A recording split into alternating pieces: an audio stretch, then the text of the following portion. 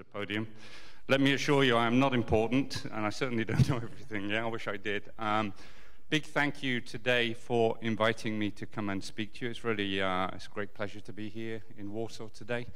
Special thank you to Christoph for having made it possible, and we have several members of the NIS Management Board who you will probably see throughout the day and who will join us in the discussion. So I want to talk to you about the NIS Directive. Who has heard of the NIS Directive? Oh, well, that's pretty good. Okay, that's a good start. What I want to do is make it interactive. So if I say something that alarms you or you don't agree with, please feel free to raise a question. I think the value of these things is much more in the discussion and the debate than in me just talking to you about what I think. And of course, we'll have a panel discussion afterwards where we'll hear what the different member states think. So how do I want to do this? Well, I want to talk a little bit about NIS just to kick us off. Then I'll go over what the key points of the directive are to make sure we're all on the same page. And then I'll talk about the objectives in more detail. And I'm going to split it into capacity building, network level cooperation, and securing the two types of operator we're talking about, which are essential operators and DSPs, digital service providers. And then we'll have a quick look at the final provisions. But before I do that, let me just say a few words about ENISA. ENISA is the European Network and Information Security Agency.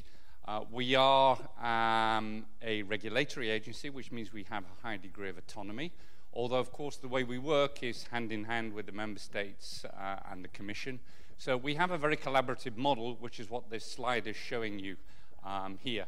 And the fact that we put mobilizing communities at the center of this says a lot. Everything ENISA does, it does through people like yourselves. Yeah?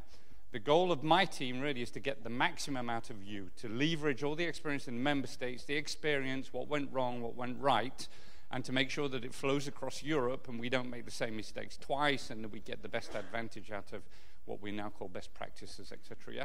So this is very important.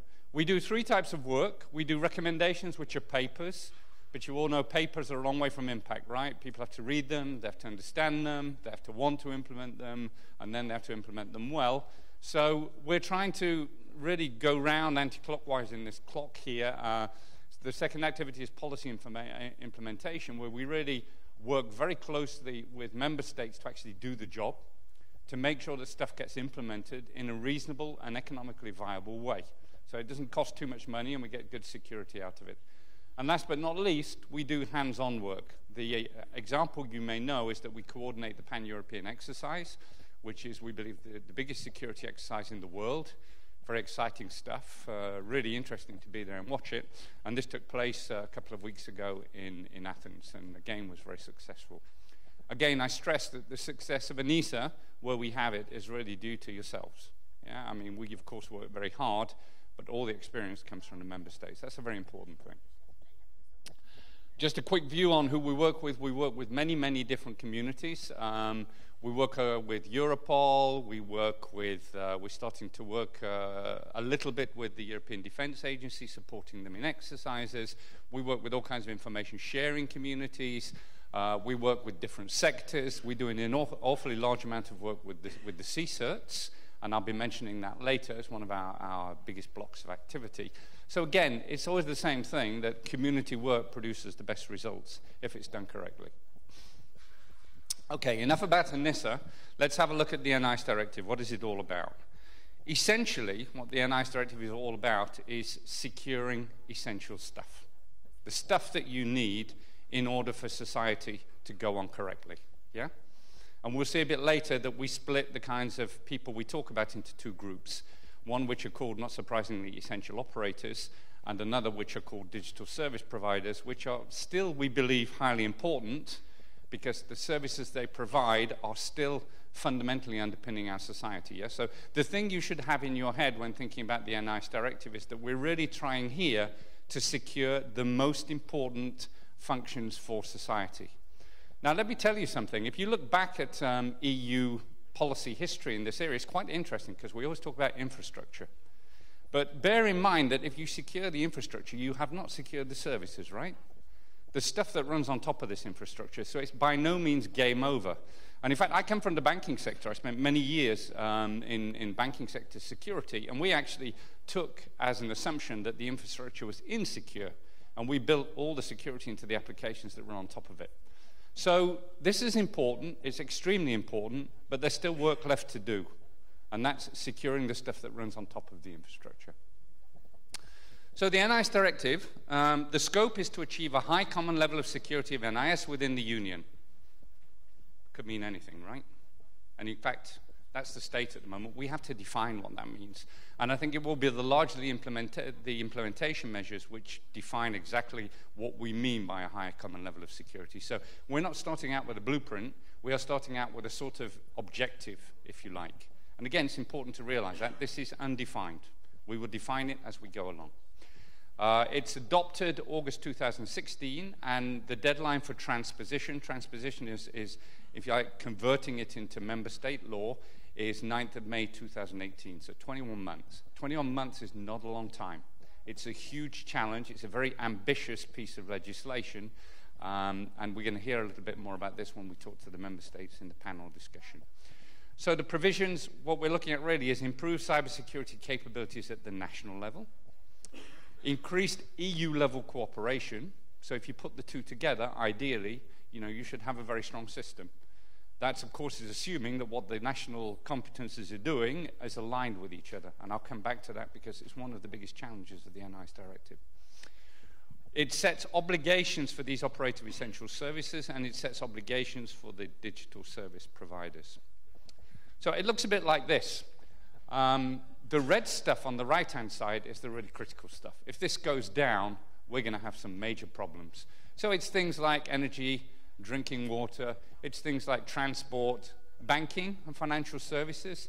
Something like Reuters goes down, or SWIFT, one of these institutions, we will have a worldwide impact. It will affect the markets very quickly. So this is also critical. Digital infrastructure. These are the things that society needs in order to run correctly. Now, on the left-hand side, we have a different group of operators, as we call them, or actors, if you like. These are the people who are running stuff which doesn't seem from a first glance to be so important, but when you think about it, it is.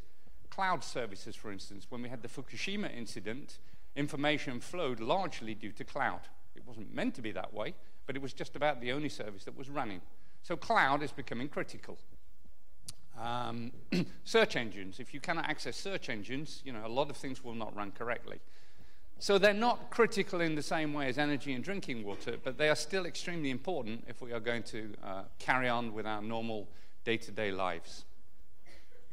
This is the structure of the NIS Directive. I give it because I'm going to leave you with the slides afterwards. I think it's good to know what the structure is. I know reading legislation is very boring, but sometimes it really helps to go back and see exactly what is meant and what the correct wording is. So the red stuff, of course, is where the meat of the directive is, and the other is really sort of the administrative wrapping around it. Do take a look at it. I know it's very hard to read legislation. I find it hard myself, but it's really worth it in this case. Remember, it's the first piece of cybersecurity legislation we've done in Europe, at the European level. Huh? So the timeline, as I said, very ambitious, but okay. We believe it can be done. It's an enormous amount of effort, and it really doesn't make any sense setting goals too far into the future because things change too fast. So we need to move this fast. So it enters into force it has entered into force. A cooperation group starts its tasks in February 2017. And again, you'll understand this slide better when I've been through what these various parts of the directive are. But essentially, after 57 months, we should have a commission review, and we should be able to say that this thing has been implemented. Come back to this slide after I've been through the rest, and you'll understand it better. So here's the meat of it. This is what it's all about. Let's start with capacity building. Capacity building is huge in international cybersecurity. It's the thing that gets mentioned most. It's a realization of the fact that we actually have, at least in Europe, we have a very good policy framework. We have lots of great ideas, but we need implementation measures that can move with the times fast enough. Yeah?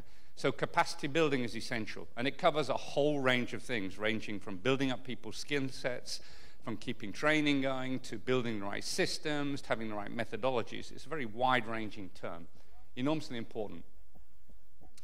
So what does the directive say here? Well, it says that the EU member states need to adopt a national NIS strategy. So they need to say what is important and what they're going to do.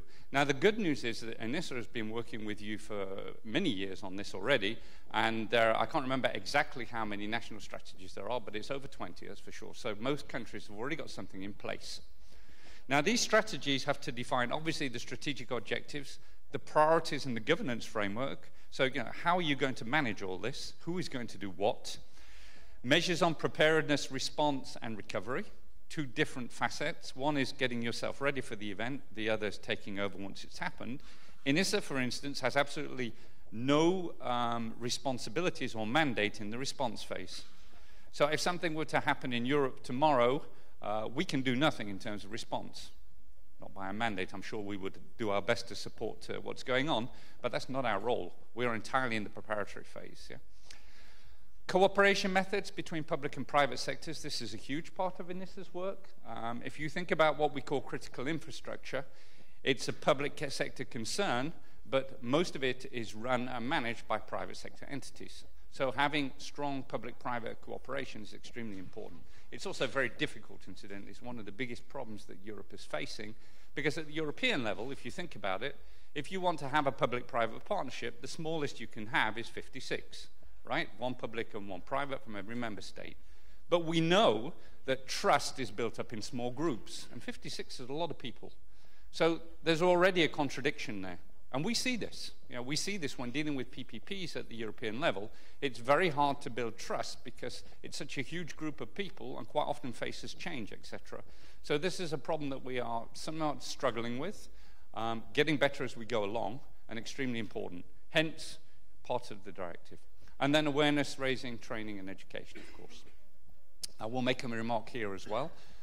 If you look at training across Europe, most of security training, the professional security training, seems to be aimed at very particular posts, such as the CISO or a network engineer. There's only one CISO in every organization. That's not a lot of people, yeah? And the other disadvantage of being so focused is that I see certain people from industry believing, you know, that you can recruit someone with CISO training at 25 years old and make them a CISO. That, in my opinion, is absolutely not the case. A CISO, Chief Information Security Officer, needs awareness, needs experience. They are generally, you know, older people who've been through the ranks and seen how things work. It's a bit like recruiting a 17-year-old general, if you like, yeah? You don't do that. You need experience to be a general. So, important, national strategies. They need to designate one or more national competent authorities. So you need to know in every member state who is dealing with this. And member states will need to designate one or more computer security incident response teams, also known as CERTs, computer emergency response teams. Extremely important people. These are the front line and have been for the last 20 years, ever since the Morris worm, which was probably the first internet incident that happened. These are the only people, really, who are, you know, totally dedicated to frontline support. So they're an important part of the directive. And their tasks are monitoring incidents, providing early warning, and incident response. So what's ENISA's role in this? As I said, we've been doing it for quite some time. We've been working very closely with the member states. What we do is we try to spread good practice. We provided an evaluation guide to help member states see whether they are living up to what we consider the European norm, and we maintain an interactive map of the implementation. So the big comment I would make about NIS strategies is that we are now at a stage where, as I say, a lot of countries have good strategies, and now the challenge is to make sure they are updated properly. So there's a life cycle behind it, and that we don't just sit back and think the job is done for the next 10 years. That is never true in information technology, of course. It's a fast-moving business, and we need to make sure that these things are evolving as things evolve. Give you one example of this, not subject today, but people still talk about the Internet of Things as if it's tomorrow's technology. Please don't think that. It is here now. It is in people's houses now, yeah, and we need to secure it now. It is absolutely not tomorrow's technology. There are other things coming down the line. So it's really important that we remain ahead of the curve. And to be brutally frank, we do not. We are far too slow in a lot of things, but then again, so is a lot of the rest of the world, yeah? So we try to get better. So, increased EU-level cooperation. This is what I would say is really the heart of the directive, and it's all about getting people to talk to each other in a sensible way. Now let's think about that. Getting people to talk together in a sensible way. It sounds obvious, doesn't it? But it doesn't happen as often as I would like, yeah? From my perspective in NISA. Let me give you an example of this. How many of you have been to conferences where people say, we must share more information? Probably all of you. I really disagree with this. We absolutely do not need to share more information. We probably need to share less information, but it needs to be the right information to get the job done. And that's where the difficulty becomes, of course. It's very easy to make a high-level abstract statement, we should share more information. But we live in an age of data pollution. We don't know what to do with it. So the real challenge, I think, is taking this information, analyzing it, and making sure that when you share it with someone else, something is going to come of it. And that is also, I think, a major task of the NIS Directive, that we go end to end. That when we share information, we're not just happy with having shared the information. We see what happens to it. We see it produces a goal, and then we share the results of having implemented that with the other member states across the Union. So cooperation, very important. The NIS Directive defines what is called the EU Cooperation Network, which is split into two parts.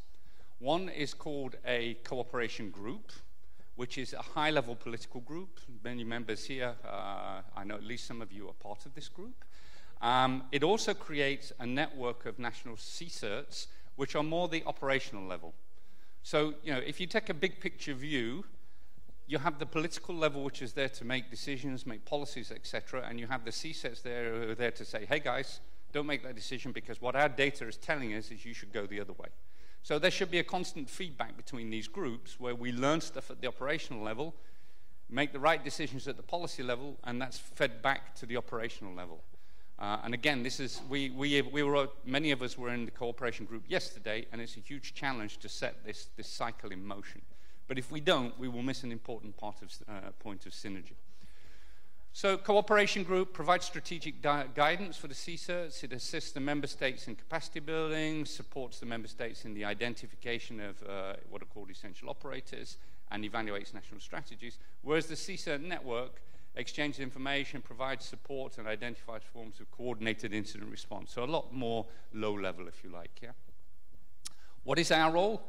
Well, in the cooperation group, we are really there to help stimulate the discussion, to provide the results of what we do, absolutely not to make decisions. This is a group of member states. They have the decision-making power. We are there to support them. So we inject good ideas. We tell them what's going on as a result of the different studies we're doing. So providing strategic guidance for the activities of the CSIRT network, etc. This is what the group itself does. We just help them do this, if you like. In the CSIRT networks, it's a lot different. In the CSIRT network, NISA is the secretariat, and I believe the directive describes us as a proactive secretariat. So here we are working together with several member states, and there's some very proactive member states who are really pushing the agenda here to make sure that this group really produces something. Yeah? And again, it's a bit the same sort of idea, but I think here we are much closer to the action in the sense that what we do is much more at this level. So perhaps I didn't explain this, but if you compare NISA with the Commission, for instance, the Commission is a strategic legislative producing body, very high level, very long-term vision. NISA is much more hands-on. It's much more oriented towards day-to-day work, learning from communities, etc. So it's very well aligned with this group. So what we want to do is encourage strong cooperation with the cooperation group, a good exchange of information on best practice and incidents, identifying coordinated response, etc. You can read the slide, yeah. You get the picture, I think. I think the thing to remember is that NISA is more, not active, but more perhaps influential in this group, which is close to what we do, whereas we are helping to make the glue between the two groups in the cooperation group, which is more policy-oriented. Status of current work. Well, we have a proposal for terms of reference and action plan on the table. Holland did a lot of work here to help start the discussion going. We've been working very closely with them. Other member states have joined into this. So it's quite advanced. We've had regular contacts with Holland, Slovakia, and Malta.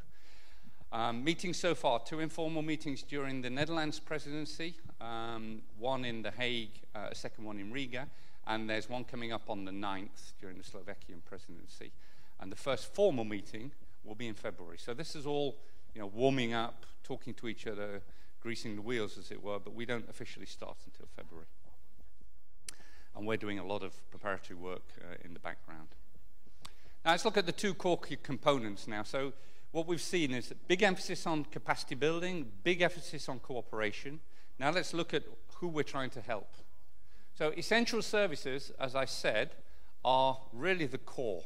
OES is Operators of Essential Services. That's the acronym that's used in the directive. Yeah?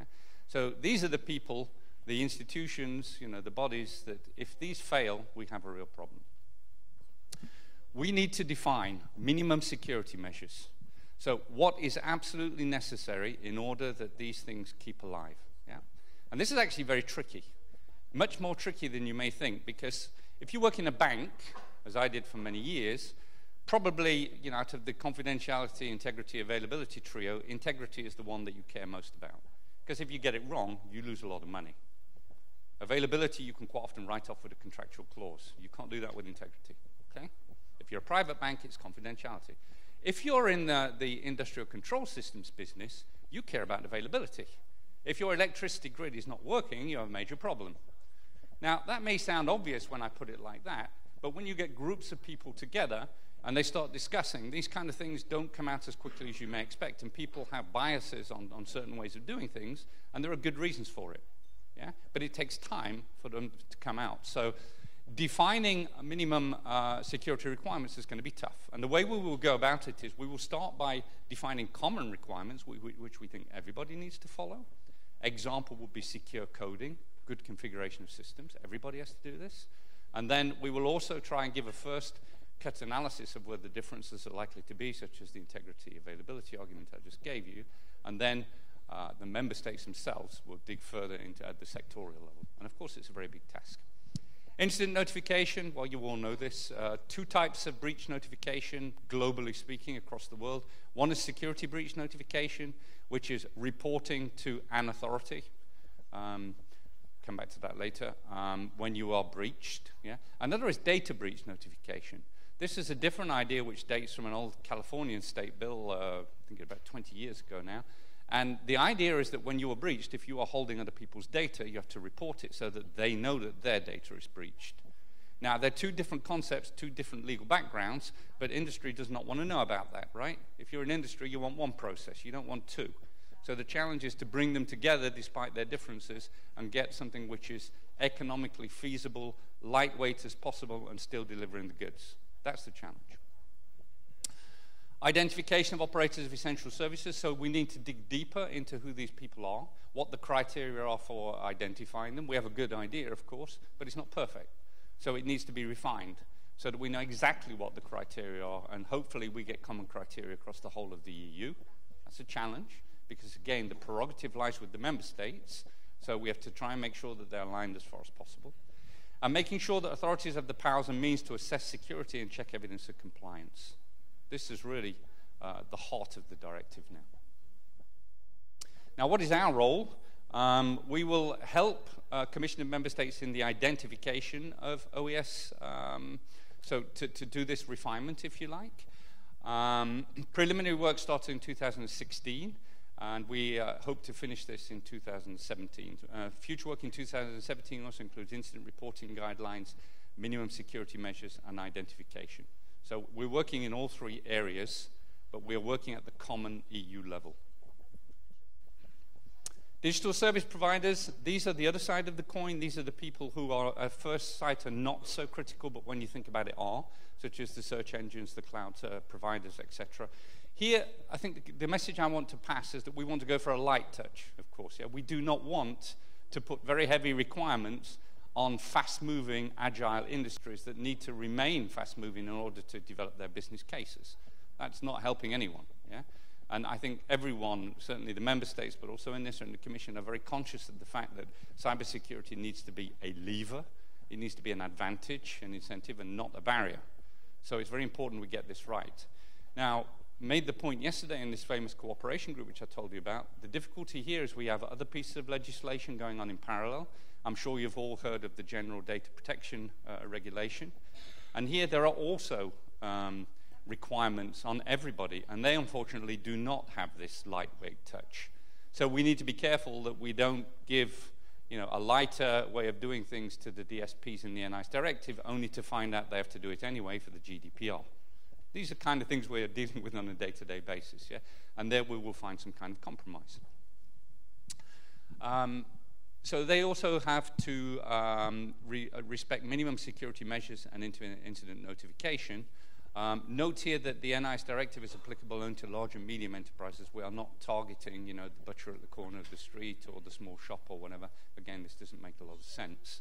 We are targeting people like Facebook in their role as a cloud provider. Yeah, we are targeting people like Amazon as a cloud provider, etc., etc. So, what's our role here? Well, we're supporting with production of what is known as secondary legislation for DSP. So this is a bit more prescriptive than what's going on with the operators.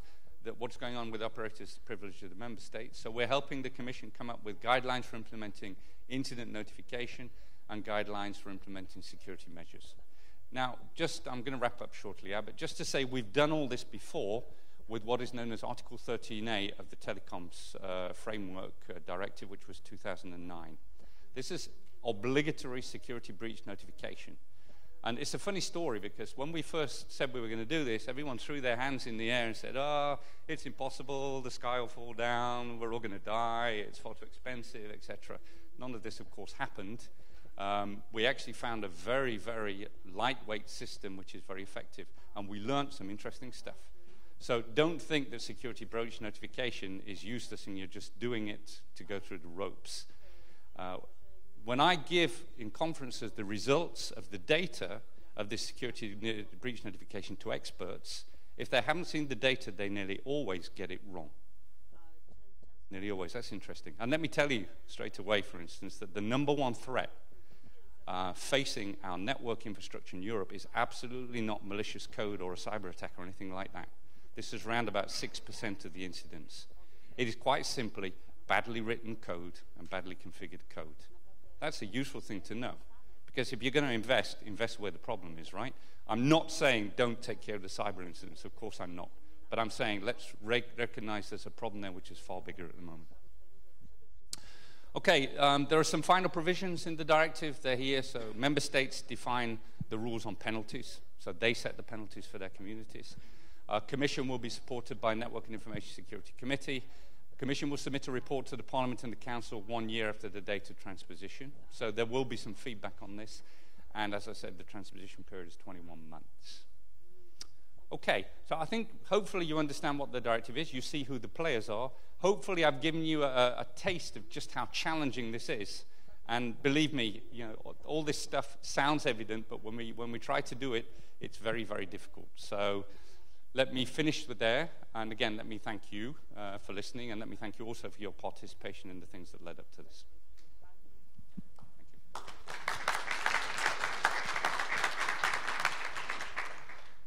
Thank you. Thank you, Steve, for the presentation. If there is any immediate questions, please. Okay, good morning. Welcome to Warsaw.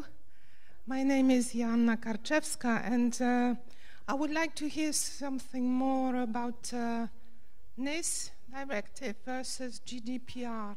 Because I have the distinct impression that somehow these two documents were developed by different groups, and they met at the last moment. And you introduced something into the NIS Directive, a reference to GDPR. GDPR does not reference NIS, the NIS Directive, but the industry is now concentrating on GDPR. Everybody is running around and saying, you can get fined 10 million euros, makes it very serious. So how do you intend to make these two documents meet at one point or another? Well, that's a very good point, and I'm going to surprise you because I'm going to agree with you. It was like that. It was separate areas of the Commission leading these things. It happens. Yeah, it's a big machine, a lot of work going on. So if you look at things from a historical perspective, the great thing about the EU cybersecurity strategy, for those who know it, was already that brought 3 separate areas of policy together, which had never been together before. Yeah, this was defense, cybercrime, and the what we call the old Pillar 1, which is the open market side of security. So the 3 commissioners got together. The data protection law developed in parallel. I think we all recognize that, and indeed, you know, we put them together rather late. And we are working on that on a daily basis. So I can't say we're going to do this, this, and this, but certainly first thing is the problem is recognized, that there's some work to do in order to make them perfectly compliant one with the other. They are not, of course, what's the word, incompatible with each other. It's just that we have to sort out, you know, what the relative priorities are. And I think, I also agree with you, if you look at the way industry is going, that there's a lot of attention on the GDPR because the penalties are so high. And I think the problem with the GDPR is if we get it wrong, we will move into a highly litigated society where the smallest incident will go into the courts. So what NIS has launched some time ago as a suggestion is for the GDPR, why don't we come up with a practical framework based on practical tools and methods, which everyone can understand and which is not couched in this legal language, and say that if you obey this framework, you have some degree of protection from prosecution. That would be a nice practical way forward, and this is what we're pushing. What NIS would like to do in this equation, incidentally, is exactly that. We believe that the state of the art with the GDPR is that we have now a very strong legal framework, probably the strongest in the world, very well developed, but the tools and processes we are using are miles away from this. Yeah, as a practitioner, I can tell you there's not much there. You can't come in every morning and see a big green circle on your computer saying all my data is private, and then you plug it into the internet and it goes half red and you know it's not private anymore. You have nothing like this. You don't have these tools. So we've recognized the problem. We are starting to put forward solutions, and we are talking to each other a lot. Yesterday in the cooperation group, as I said, this discussion came up. So I think what you will see is over a period of time you will see these 2 things coming together. Exactly how and what form I wish I could tell you. I can't. But our idea would be, let's now concentrate on pragmatic things. Let's concentrate on real tools and real methodologies that get rid of this litigation society. And let's make sure everything we do to secure GDPR is similar to what we're doing for NIS, then it's not in contradiction with each other. Okay, so thank you for this presentation.